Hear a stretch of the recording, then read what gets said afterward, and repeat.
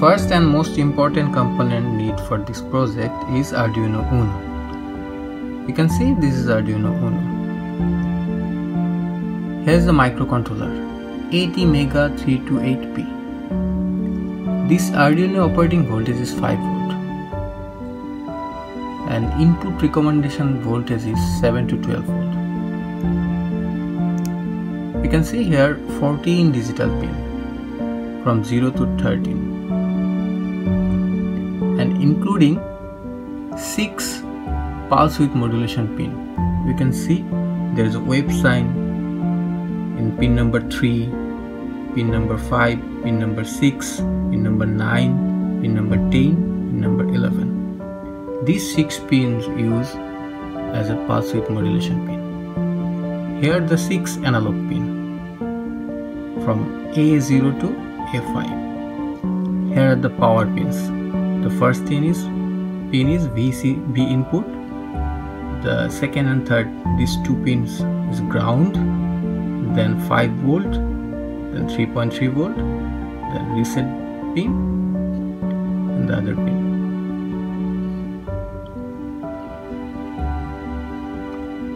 You can power up this Arduino by 3 ways.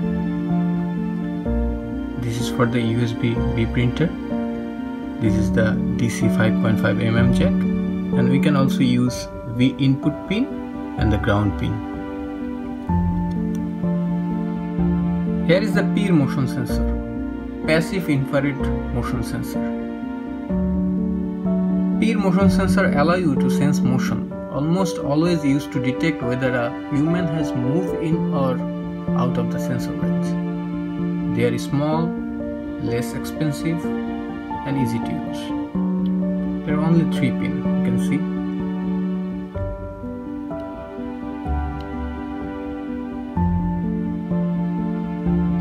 To find out the pin name, you can remove these.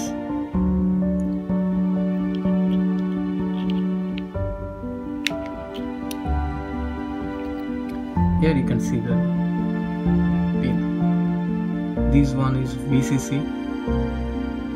The middle one is output, and this one ground. So don't make confuse. If you have any confusion, remove the cap and then make sure the pin. You can also adjust the delay time and the sense range.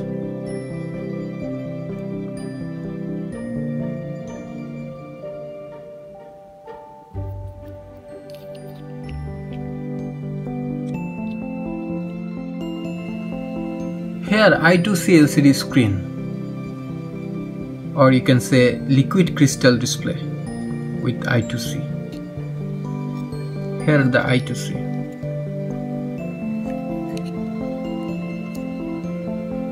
Actually this I2C will save your Arduino pins because it uses only 4 pins from Arduino. The ground one, the VCC one, and usually serial data is connected to Arduino analog pin A4 and serial clock at Arduino analog pin 5, that's in A5. In this display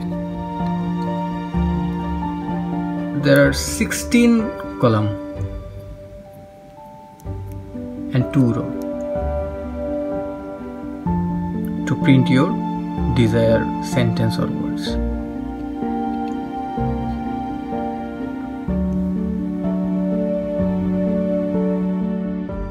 These are the other components we need.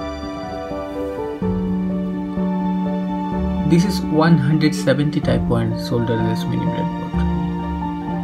In this breadboard, these 5 pins are shorted. Like these 5 pins, all the other 5 pins.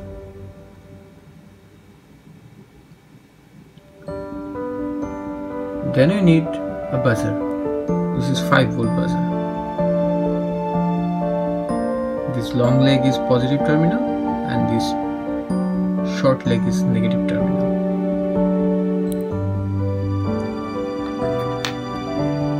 as an indicator, there's a red LED. The long leg is positive and the short leg is negative. To limiting the current, we need a resistor. This is 220 ohm resistor. It will save the LED, because if the current is high, the LED might be damaged. Lastly, we need some wires. This is male to female. This is male to male.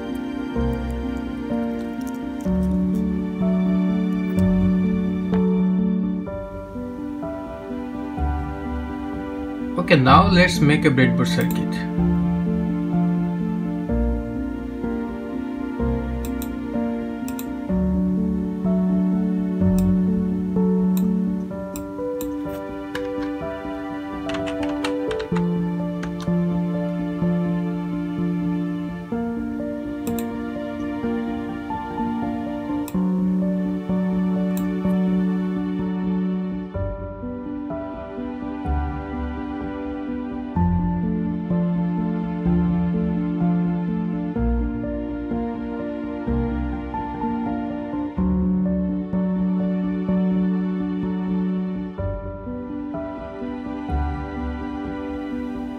So here is the breadboard circuit.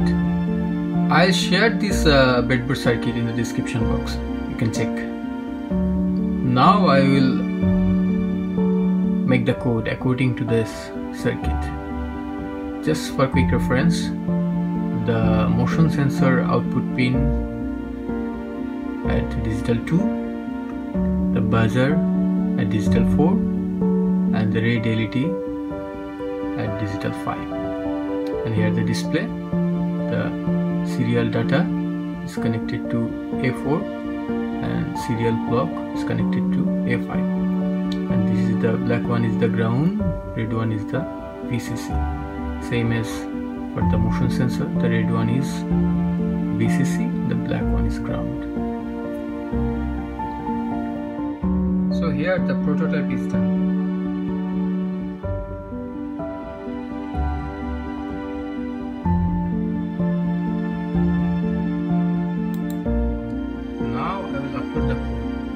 I'll share this code with you, but don't forget